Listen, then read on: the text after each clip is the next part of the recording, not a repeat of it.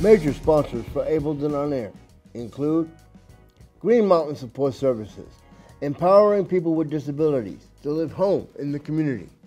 Washington County Mental Health, where hope and support come together.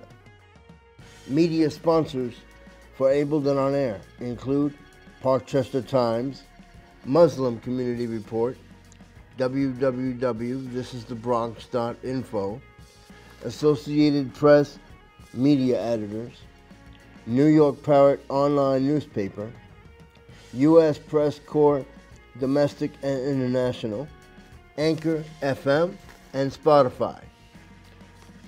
Partners for Ableton On Air include Yachad of New York and New England, where everyone belongs, the Orthodox Union, the Division for the Blind and Visually Impaired of Vermont, the Vermont Association for the Blind and Visually Impaired, Central Vermont Habitat for Humanity, and Montpelier Sustainable Coalition. Montefiore Medical Center of the Bronx, Rose F. Kennedy Center of Bronx, New York, Albert Einstein College of Medicine of the Bronx. Ableton On Air has been seen in the following publications: Parkchester Times, www.thisisthebronx.com, New York Parrot Online Newspaper, Muslim Community Report, www.h.com, and the Montpelier Bridge.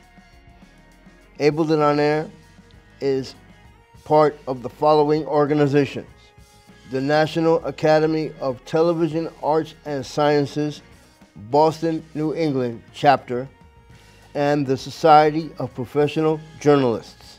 Welcome to this edition of Ableton On Air, the one and only program that focuses on the needs, concerns, and achievements of the different able. I'm your host, Lauren Seiler.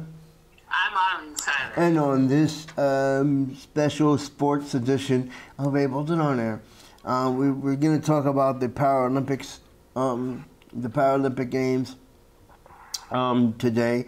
But before we do that, we would like to say special thanks to Washington County Mental Health, our sponsor, Green Mountain Support Services, and many, many, many others, including the support support from the Association for the Blind and Visually Impaired of Vermont, the Division for the Blind and Visually Impaired of Vermont, New York Parrot Online Newspaper, Muslim Community Report, Muslim Media Corporation, and many, many, many others, including Yachad of New York and New England, where everyone belongs, and many others.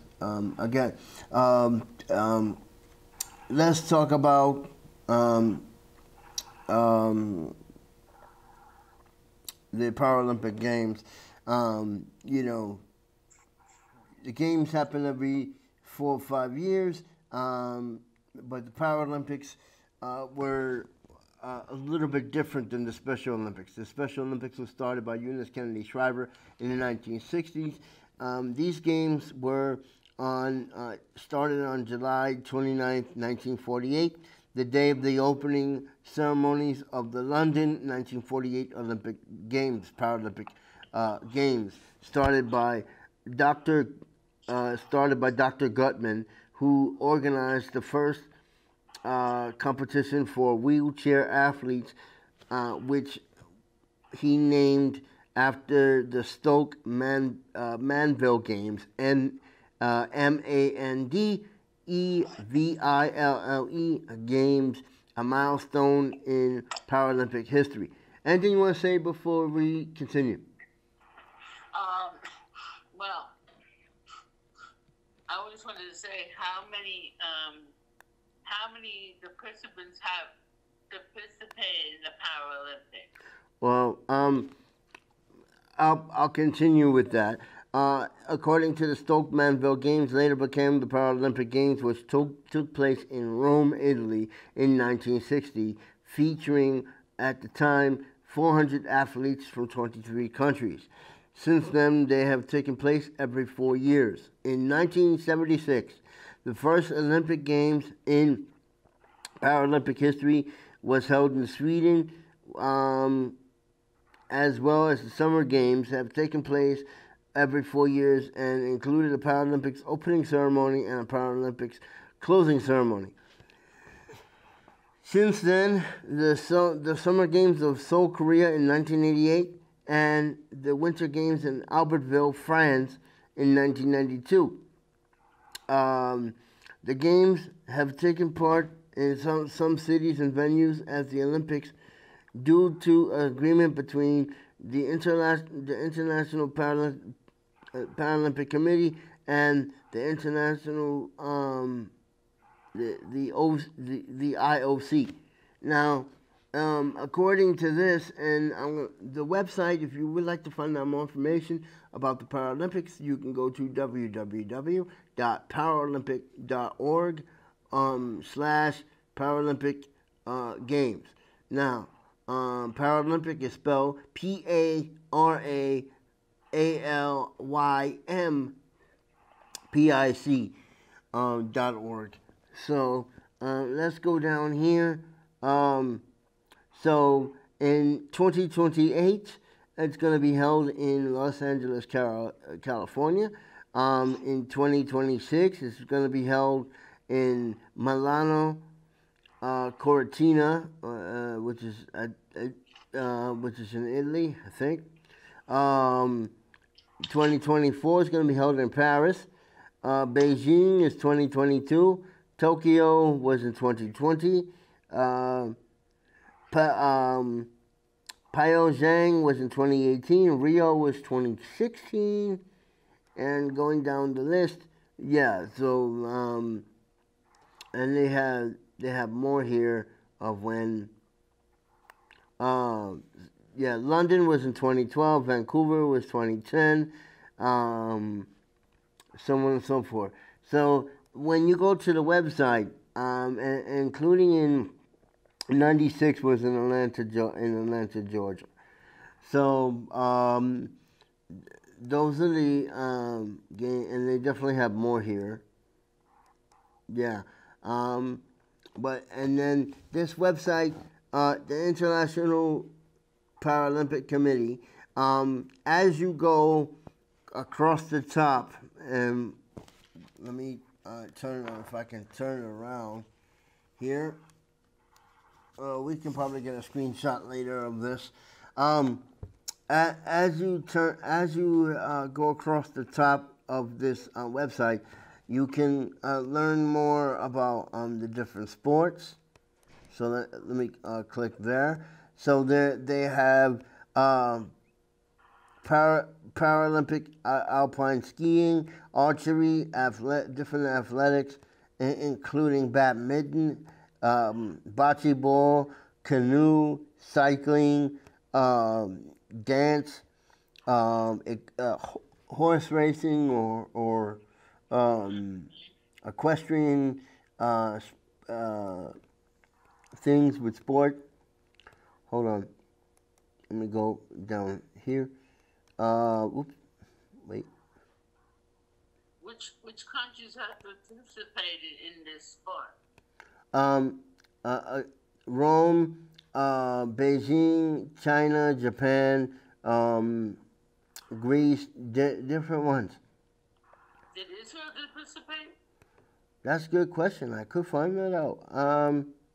But let me finish the sports. So we had canoe, cycling, dance, horse events, football, goalball, judo, skiing, ice hockey, powerlifting, rowing, volleyball, snowboarding, etc.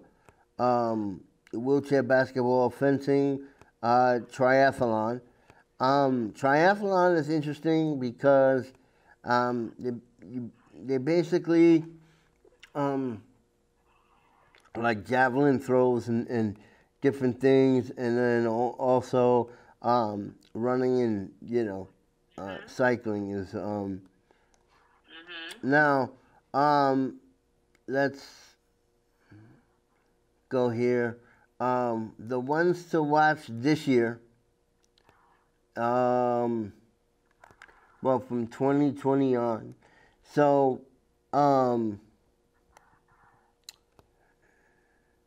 you know, they have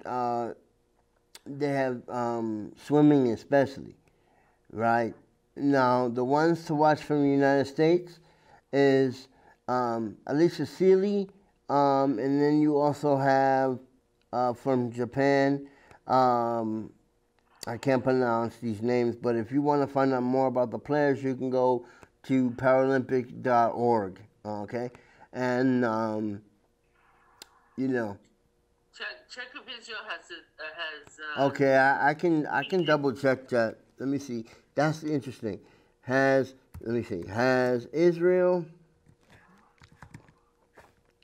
participated? Oops. In Paralympics. That's good to find out. Okay. Israel is the only nation to have hosted the Paralympic Games, but not the. Oh yes. Israel is the only nation to have hosted the Paralympic Games, but not the Olympic Games. At the 2004 Summer Paralympics in Athens, Israelis won a total of 13 medals, of which 4 were gold.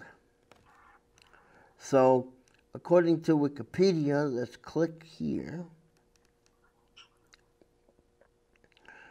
Okay, Israel competed in the Paralympic Games in 1960. Actually, let me go up. Yeah. In the Summer Games in Rome, Italy. In total, Israel has one of 123 gold medals at the Summer Paralympic Games. The most successful Israeli Paralympian was Zipporah Reuben Rosenbaum, who between 1964 and 1988 won 30 medals at the Paralympic Games, which 15 were gold. Second successful Israeli Paralympian was Yuri Bergman, U-R-I Bergman, between 1976 and 1988, won 14 medals at the Paralympic Games, and 12 were gold. In Tel Aviv was the host city of the 1968 Summer Paralympic Games, which Israel finished third on the medal chart with 62 medals and 18 were gold.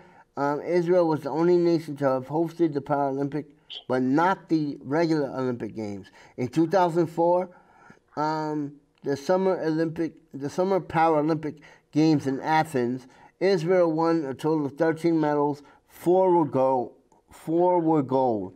A person by the name of Itzhak, how do I pronounce his name? Itzhak Marazatov. Yeah, there we go. Marazatov won 3 medals and 2 were gold. And then there was Karen Leibowitz, won 4 medals, of which 1 was gold in swimming. Now, according to the chart here, and it's pretty extensive. There we go. Pretty extensive. Israel, let me go down here. Oh, here we go. Okay. 1968, 18 were gold, 21 was silver, 23 was bronze, 62 total, and they ranked third. United States and Britain in 1984, 11 were gold. This is Paralympics. 21 were silver, 12 were bronze, a total of 44, and ranked 19 between Britain and United States.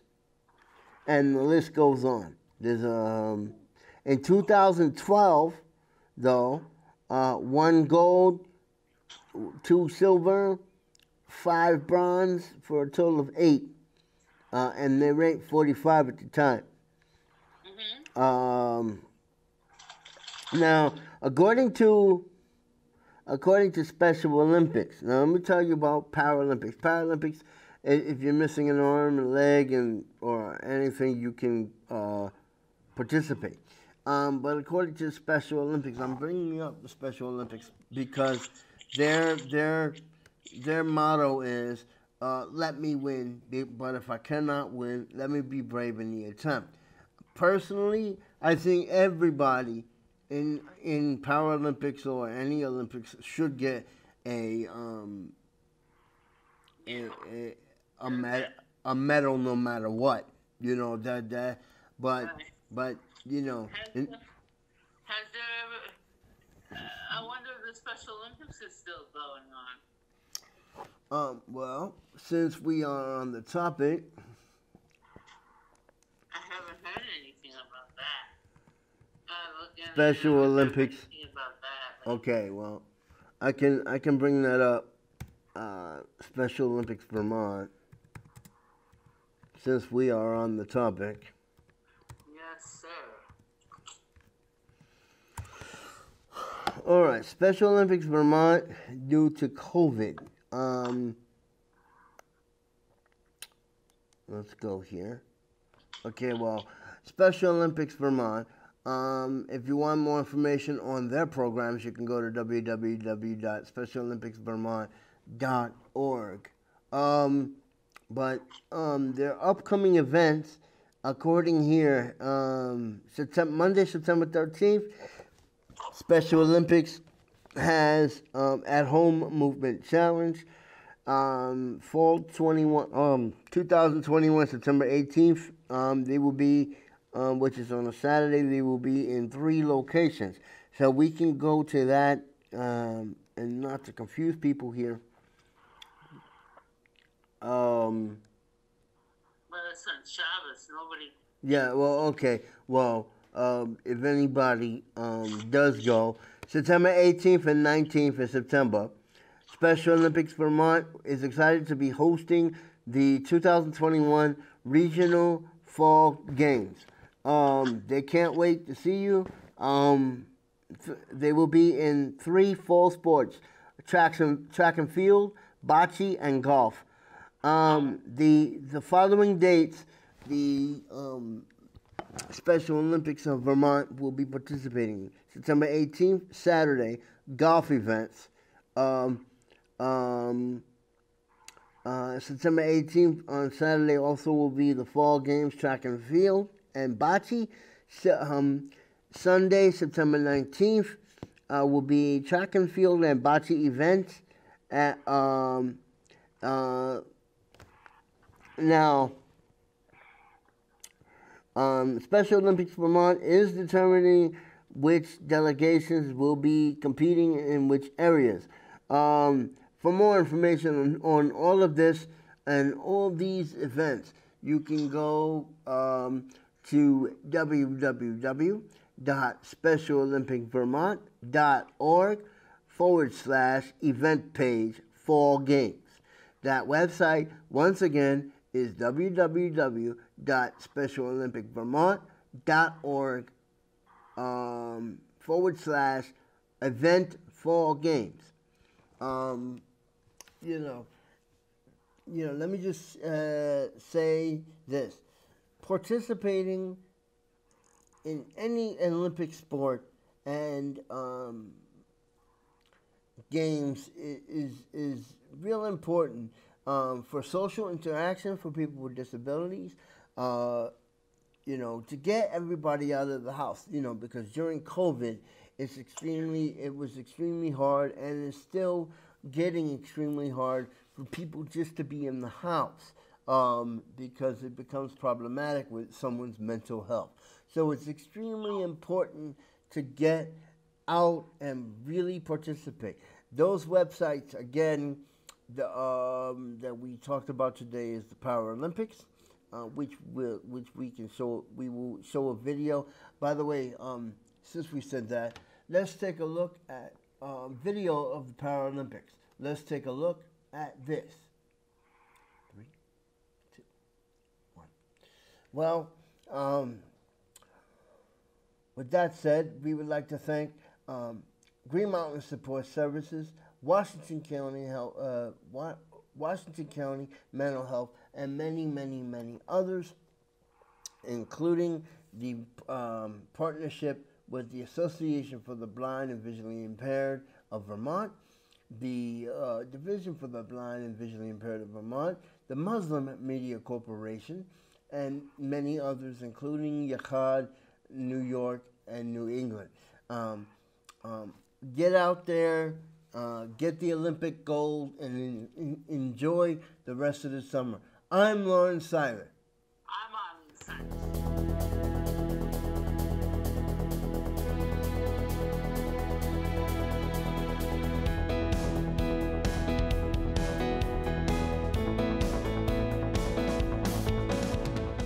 Sponsors for Ableton On Air include Green Mountain Support Services, empowering people with disabilities to live home in the community. Washington County Mental Health, where hope and support come together. Media sponsors for Ableton On Air include Parkchester Times, Muslim Community Report, www.thisisthebronx.info, Associated Press Media Editors, New York Parrot Online Newspaper, U.S. Press Corps Domestic and International, Anchor FM, and Spotify. Partners for Ableton On Air include Yachad of New York and New England, where everyone belongs, the Orthodox Union, the Division for the Blind and Visually Impaired of Vermont, the Vermont Association for the Blind and Visually Impaired, Central Vermont Habitat for Humanity, and Montpelier Sustainable Coalition. Montefiore Medical Center of the Bronx, Rose F. Kennedy Center of Bronx, New York, Albert Einstein College of Medicine of the Bronx. Ableton On Air has been seen in the following publications: Parkchester Times, www.thisisthebronx.com, New York Parrot Online Newspaper, Muslim Community Report, www.h.com, and the Montpelier Bridge. Ableton On Air is part of the following organizations: the National Academy of Television Arts and Sciences, Boston, New England chapter, and the Society of Professional Journalists.